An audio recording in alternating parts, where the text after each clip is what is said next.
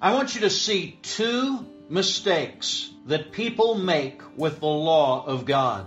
So let's look in the book of Romans chapter 3 and verse number 20 today. It says, "Therefore, by the deeds of the law there shall no flesh be justified in his sight. For by the law is the knowledge of sin." What does that mean? The knowledge of sin.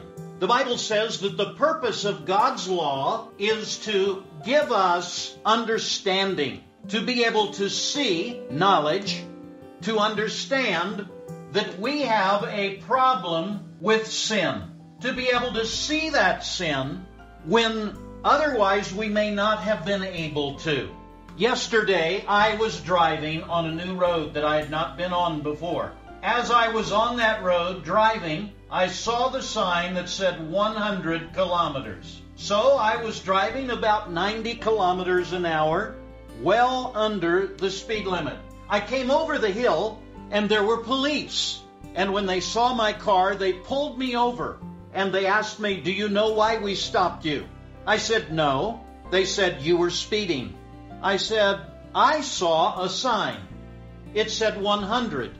And the lady police officer said, "There was another sign that said 80. I said, "I'm sorry, I did not see that." But that lady police officer would not let me go. Do you know what she did? She wrote me a ticket. She did not do what most people do, and that is they say, "If you do not know, then that means you are innocent." She did not say I was innocent. No. She said I was guilty because I should have seen that sign. When you and I look at the law of God informs us. It teaches us. It explains to us what sin is. Look at the 6th commandment that says, "Thou shalt not kill." But Jesus tells us that if we're angry with our brother, we have broken this commandment. Now, you and I may not have ever killed anyone, but I am sure that you have been angry with someone in your life. The Bible says you are guilty before God. The 7th commandment says, "Thou shalt not commit adultery." And maybe you have never slept with your neighbor's wife. Maybe you have never been with your neighbor's husband. But the Bible says that if you look with lust in your heart upon another person, you desire to have them sexually, you are guilty of breaking this law.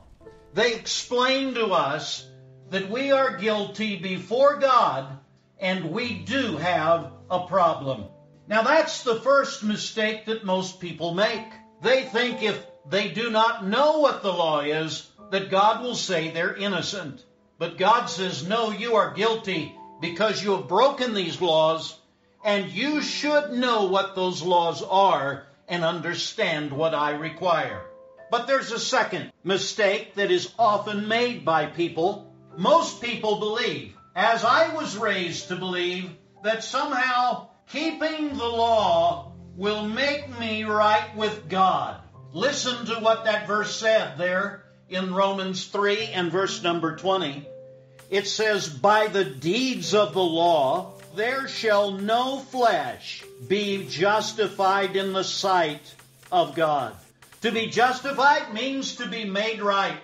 Most people think that the law was given to make us right.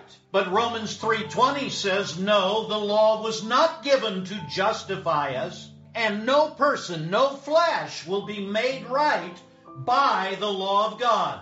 If I do enough good things in my life, the good things will outweigh the bad things in my life, and I will be able to get better, and God will forgive me. Therefore, if I do enough good, it will take away the bad. But God says that is not the purpose of the law. The law's purpose is to show us we are guilty, not to make us right. When the police officer pulled me over yesterday and gave me the ticket, if I had said, "Can I go back and drive this road again?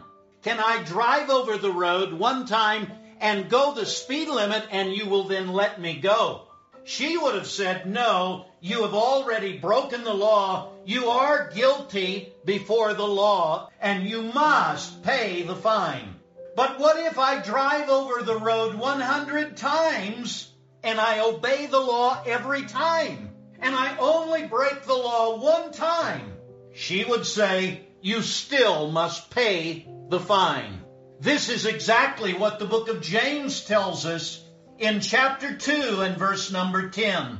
The Bible says there, whosoever shall keep the whole law and yet offend in one point, one time, break the law of God, he is guilty of all. This is how God looks at your sin and mine.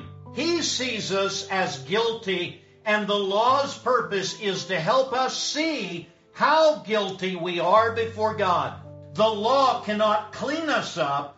The law cannot make us right. The only way to be made right is for the payment for our crime, for our sin to be made. That's why the gospel is so important. The law cannot save you. You cannot live good enough to go to heaven, because the Bible tells us all have sinned. I have sinned. You have sinned. Every man on earth has sinned. We need God's way of forgiveness that's found in the Savior.